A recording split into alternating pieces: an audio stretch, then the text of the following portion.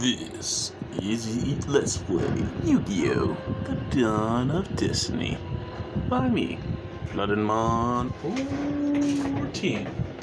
Alright, hey there guys, how's it going? Floodinmon 14 here, and we're back with some more episodes with commentary. So let's load Floodinmon 14.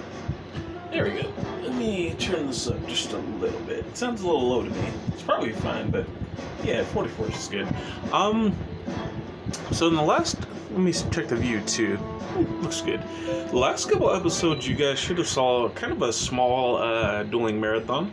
Don't know if I'll split it up into several parts or just, you know, a couple of the big long, you know, hour-long parts. But yeah, check this out. As you can see here in the news section, at the very end of that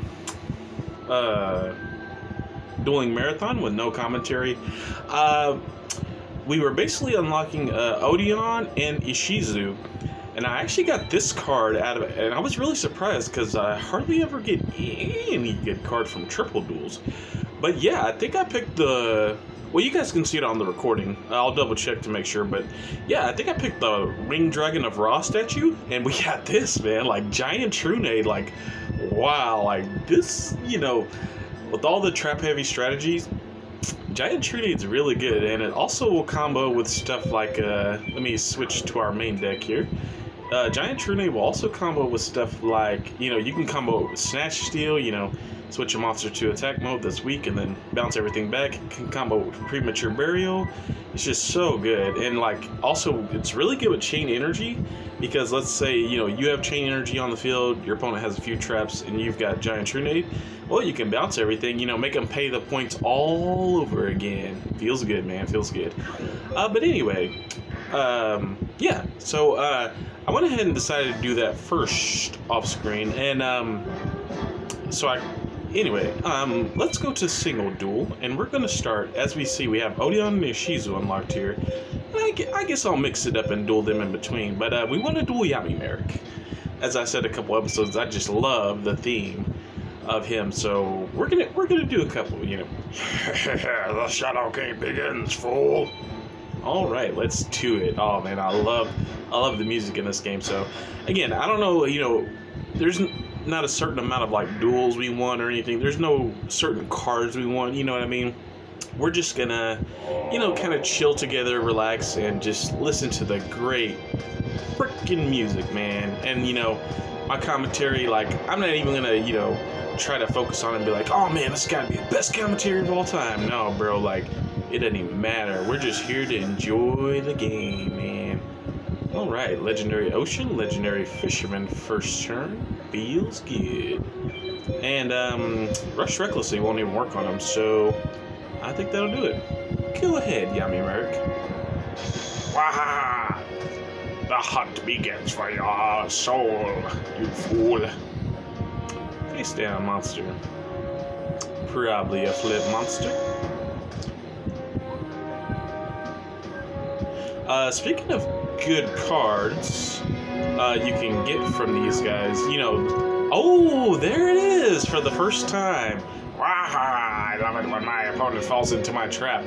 Yeah, there's Gravity Bind right there, so pretty interesting. Now, normally, that would be bad, but we happen to have Mystic Space Typhoon in hand, so let's get that right off the field. Now, I think Yami Marik has like 2 or 3 Gravity Bind in his deck, so yeah, unfortunately, even if you get past 1, it's not going to be, you know, the end of things. So, okay.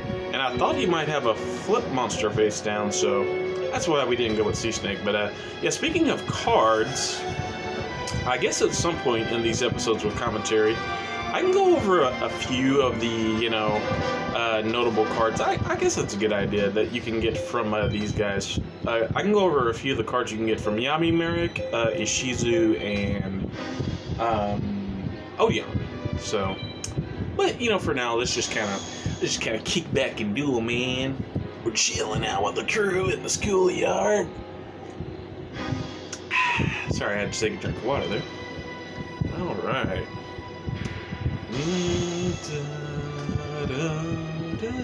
Yes. Ooh, and we got Magic Gemmer and Sinister Serpent.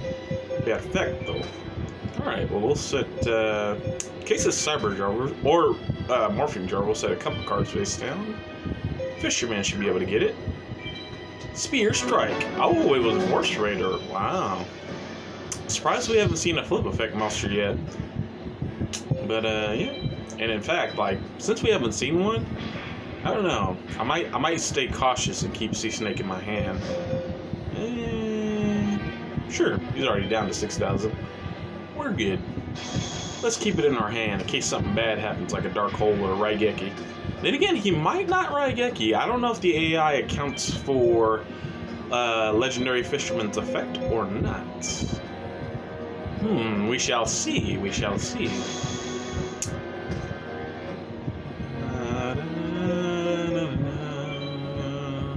Man, this music's so great, man. And it really fits like the, you know, the whole, like, ancient Egyptian, you know, kind of theme, the vibe, you know, of, you know, ancient Egypt and, you know, the whole, you know, the whole of Yu-Gi-Oh! Being a mystery, you know, what do the Millennium items really do, you know, and what does Destiny really have in store for us, man, like, man, this seems so good, like, bro, I wish this theme would have been, like, almost wish it would have been, in the anime somewhere. It's that good, man. The theme versus Yami Marik here.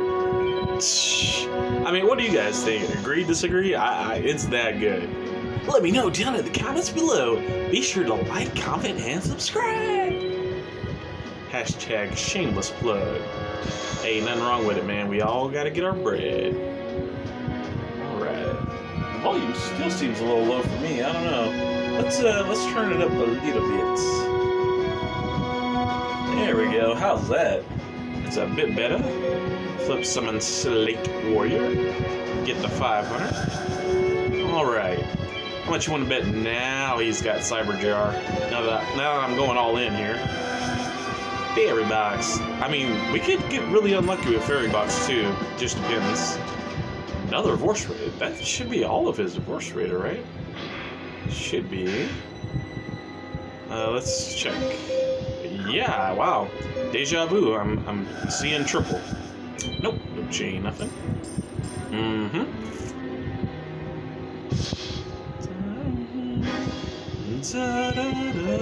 So with Rush Recklessly, I can only get to 31. Let's just attack. I guess I should have summoned this turn. I don't know. I was expecting more shenanigans by this point, though. That's why I haven't been going all in. How can I let you hurt me, okay, you fool? Ha ha ha, but I wanted you to attack with Alice. For now, I play Mental Reflex Slime. What's he gonna do here? Just another monster. Just another day in paradise. That's not even a song, I was just kind of... I don't know what I was doing there. Alright, Sea Snake attack.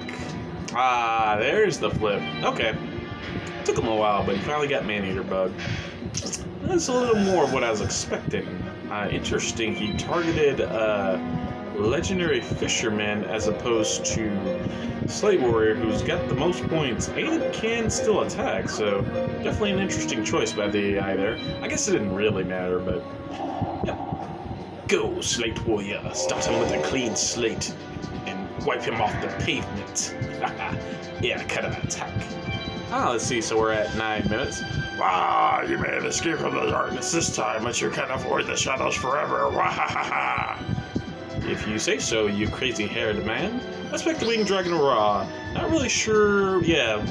I don't really think there's any cards we really want from Yami. You know what? I was just talking about this. Let's do another one. The Shadow Game begins, fool. Yeah, I don't think there's really any. Well, I don't know. Let's just start reading some of the cards. Let me scoot my computer closer because I've got the I've got like a text document pulled up on the laptop, and of course, this is just from like a Game Facts thing I found online. So if the card locations are wrong, you know, sorry, but I didn't exactly make this. You know what I'm saying? Let's set a couple cards here. Well, wait. Let's see if he's got Duster. Let's just set Tornado Wall, and that's it.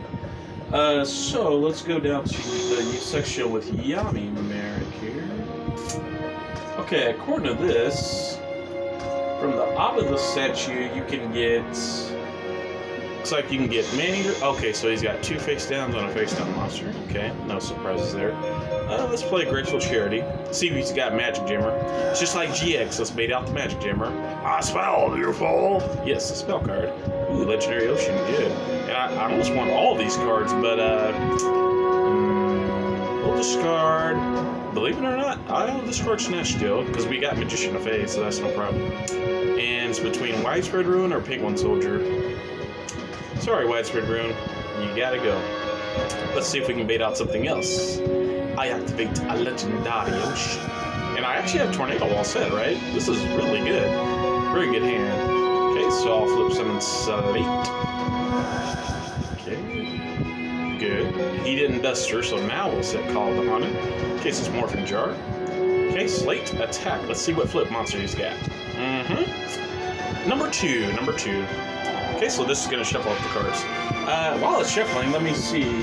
So from Obelisk, looks like you can get Man-Eater Bug, Magician of Faith, Vorse Raider. From the 999, the first triple he's in, you can get Nightmare Wheel, which that seems like a pretty good card. I didn't even know that card was in this game. You can get Earthshaker. Let's see, main phase 2. I don't think I've summoned this turn. No, I have not. I think I checked that. Let's go with... Well, he does have lots of Vorse Raiders usually. Let's go with Sea Snake in attack mode. Just to ward off Vorse Raider. What's that? Oh, that's fine. Call the Hondu. Not a problem. I've got that card too, buddy. Let's just... Nope. Let's not play Tornado Wall yet. Our life points are in danger. Okay. So, yeah. Earthshaker. Needle Ceiling. Wow, really? Oh, but that's at a much later tier. It's well, it's kind of spoilers, but I'll go ahead and spoil it.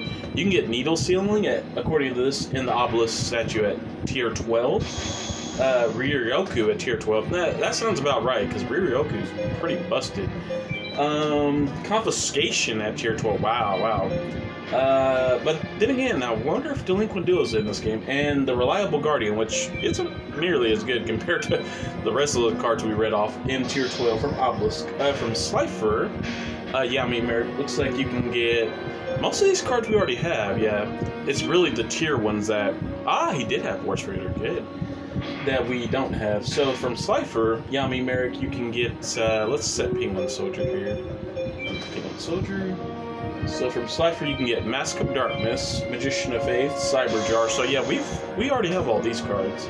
Gravekeeper's Servant, Jar of Greed. Infinite Cards is new from the Slifer statue though, so that's one to keep an eye out for. And then in the triple, Magic Jammer's good. Keep them off the Dark Hole. Okay, so let me get a drink here real quick.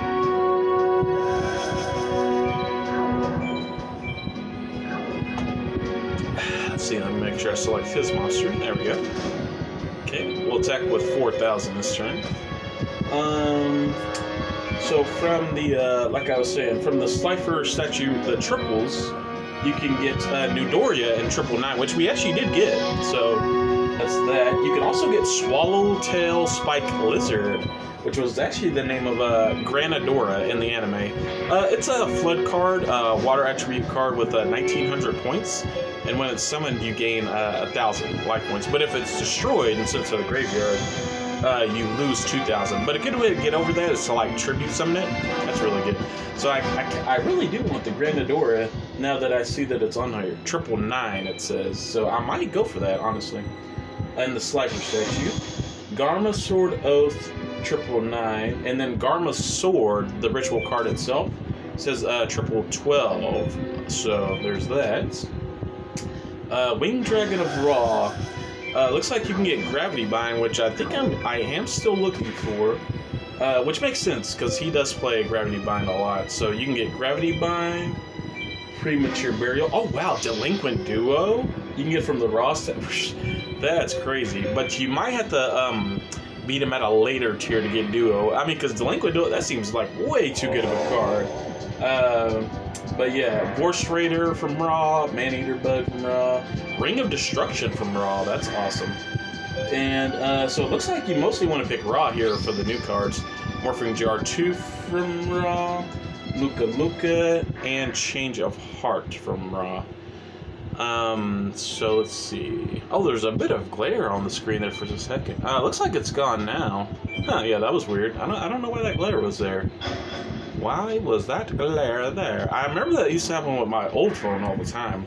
But, and it would stay throughout the episode. Luckily, like, let me just check the recording real quick. I mean, it looks fine to me now. It was just while it was on the Duelist select screen there. We'll go with Tomatoa. And I really want to keep Magic Thorn. We'll set this. Try to bait out the Typhoon or the Duster. Okay, so from the triples in Raw for Yami Marik, looks like you can get... Oh, also you can get Change of Heart from Marik in Raw. I don't know if I said that or not, but that's definitely a very good card. I don't know if we have that yet in this game. I don't think we do. So, yeah, definitely Raw is the way to go. You know, if this guide's correct. I mean, it might not be, so... interesting. I had open board, and you didn't attack me directly, so that just tells me that's some kind of flip monster. Okay, you didn't Duster, so let's go with Ocean, and I'll set Magic Thorn. This has definitely got to be some kind of shenanigan here, because why would you not attack me directly after Dark Hole? Plus you wasted Dark Hole on one monster? It's kind of a waste, bro. I mean, Magic Cylinder? That's fine. That's only at a K, like, what are you doing, buddy? I love the moment when my opponent falls into my trap. Wow! Okay, so from the triples in Raw, it looks like you can get New Doria again if you pick the Raw. You can get Coffin Seller, and that is a signature Yami Marik card. That's got Yami Marik written all over it, so that's cool. Coffin Seller. You can get Destruction Punch, which that's odd, but okay. You can get, and these are all in 999. You can get Bottomless Shifting Sand, which that's a very interesting card. It's actually a pretty good card. We'll play. Well. Let's see what his flip monster is first. Main phase 2. I'll probably go with Fisherman. And Lost Dark Hole. Cyber Jar. Okay, so, well, I probably should pay attention here for Cyber Jar. Yeah, let me pay attention here. So, what I say? Yeah, Bottomless Shifting Sand. Yeah, that is pretty good card, honestly. It destroys the monster with the highest attack. I think it's during your opponent's end phase it does that. And if you have 4 or less cards in your hand in your standby phase, it destroys itself. But it stays on the field. It is a continuous trap.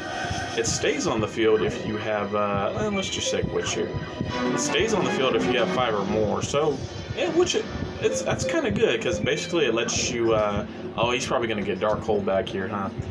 But, yeah, that's good, Shifting Sand is, because it basically lets you, you know, decide, like, oh, okay, if your opponent has only one strongest monster, just like, oh, okay, I'll get rid of it. But, if you want to keep it, you always have the option, so there's that. Main phase 2. I didn't really pay attention to the spells and traps he got. Well, I know he got back Dark Hole. Let's play Fisherman. Let's see if he plays Dark Hole while I have Fisherman. I'm very curious.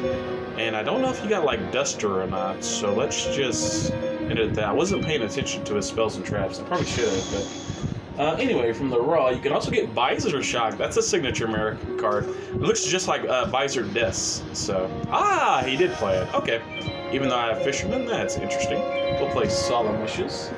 Yeah, so Visor Deaths from 999. I mean, Visor Shock from 999, not Visor Deaths. I don't think Visor Deaths is in this game. Magical Labyrinth, 999. Granadora, Swallowtail Spike Lizard, again at 999. Dark Snake Syndrome at 999. That's a very interesting one. Dark Snake Syndrome was an interesting burn card. You really have to kind of plan around it, but, you know, if you play it right, you can definitely win in about 5 turns guaranteed with that card, if you play your cards right. Let's go with Witch Attack. Okay, lost Slate. Okay, we're going to shuffle up. Got plenty of time to read, I'm sure. Let's see, let me scroll down here. Dark Snake Syndrome, Blind Destruction from Raw, and triple... Now, this is 12 and higher from here. Blind Destruction. Michizure, which definitely isn't as good as these other cards. Final Destiny, that's interesting. From 12 or higher. Mirage of Nightmare, man, that's a good card. From 12 or higher. Metal Detector, that's odd. What? Metal Detector, that card sucks. And Toll. from 12 or higher. So yeah, some pretty interesting cards. Looks like for our purposes, we really mostly have all of the cards except for the ones in raw. Like, I guess for Yami Marik, we want to keep picking raw, go for a duo, go for change of hearts, and then, like I said, maybe do some duels with him in the triple to go for Granadora for the flood deck. Oh yeah, definitely go for Gravity Bind, because as I said before, I actually want Gravity Bind over Tornado Wall in this deck. Because honestly, I think it'll perform better, and plus with Legendary Ocean, our cards will be level 3 or less. So now, speaking of Gravity Bind, I wonder if he's got Gravity Bind. If he does, not gonna do him any good. Fairy Box, that's just as good, I guess. So he's got only one face down. I don't know. Should we go all in?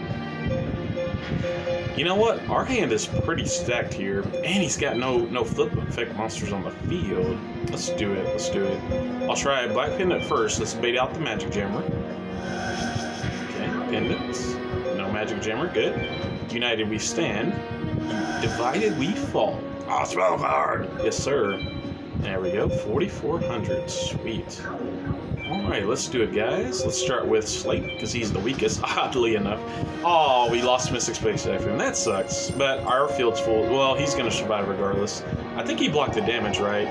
It seems like the AI always calls heads for Fairy Box, I guess. Because it seems like whenever he gets tails, he takes damage. I'm not sure, though. They could call whatever, and it's just, you know, I have no idea. But yeah, he called, I guess, he got heads twice there. Blocked the damage. Man, we're getting really unlucky. Okay. Well, maybe not completely unlucky. We did the most damage with our highest monster, so that's pretty lucky, yeah. But I definitely would like to get, yeah, those cards. Oh, yeah, and also Ring of Destruction is in raw. Yeah, I'd definitely like to get that off of Yami Marik. I'm pretty sure we don't have that yet. Ooh, and he didn't do nothing. Yeah, see, this is part of the problem. Like, a lot of people say Yami Marik's too hard and stuff, but check out the situation here. He's got basically a redundant continuous, Gravekeeper Servant, Fairy Box, which, Fairy Box is okay, it's doing its job. It's helping him a little bit, but like, look here, like, let's say, and we don't know what's in his hand, but like, let's say he drew Raigeki this turn, his field is locked. So like, a lot of the times when I'm playing Yami Marik, you know, just by myself, oh, we lost Duster, that sucks. But a lot of the times when I'm playing Yami Marik, like, he'll lock himself, like, you know, as you see here. And honestly, basically, if you can play until he locks, you know, field locks himself off of the spells and traps, you basically win every time. So I don't really find him that difficult. But, you know, if you are playing like a standard, Delinquent Duo and Gravity Bind, let's go, and Morphing Jar 2, well, those are some pretty good cards. Oh my god, wow. Well, for once you guys get to see my genuine reaction, and, hell yeah, bro. Oh my god, I can't believe it. I had to show these beautiful cards. Let's check it out. And I usually do this in the ones without commentary, but yeah, check this out. Delinquent Duo. Pay $1,000 to randomly select and discard one card from your opponent's hand. Then your opponent selects and discard another card. That is very good. And Gravity Bind. Hell yeah. Alright, so we'll definitely put both of these in the Flood deck. Yeah. Probably put these in, well, I don't know. Probably not Gravity Bind in every deck, but... Oh, no. Here we go. There we go. Also, I think that's my... Yeah, because it says I can add Morphing Jar 2. Ah, so I only had one before. Okay. Okay, well, I'll probably put it inside, yeah. And I think... No, wait. I'm on second deck, right? I think second deck has 2 Magic Thorn. Yeah, it does. That's very good, actually, for my second deck. So, yeah, let's put this in the main deck, in my second deck. There we go. Yeah, so, man, we scored big, man. Gravity Bind, Jar, and Duo. And I needed the second Jar, too, so that is awesome. Okay, so for the Flood deck, let's just kick 2 cards to the side. So I threw in Gravity Bind and Duo. I'll probably kick Tornado Wall to the side. Yeah, let's just do that for, well... yeah, let's just do that for now. And Delinquent Duo, I'm sorry, Black Pendant, you are highly outclassed here. Highly, but I do appreciate it though. That card's helped me win a lot of duels, but yeah, compared to Delinquent Duo, adios, amigo. All right, well, that was a very good. I'm so glad I decided to do this as a bonus part. That was awesome, and well, I guess the list here that I was reading from the fact from GameFAQs is maybe it's pretty accurate because we got a couple of the cards that were listed there, so. And I'm so glad we did. You guys got to see my genuine reaction, so that's awesome, awesome. Well, anyway, thank you guys all for joining me. We're gonna do one more part with commentary. I'll probably just do like Ishizu once, then Odion once. You know, kind of talk about cards you can win from them. And if we got any more time, I don't know what else we'll do. But anyway, yeah, look forward to that next time, guys. So I'll see you all next time. Have a good day.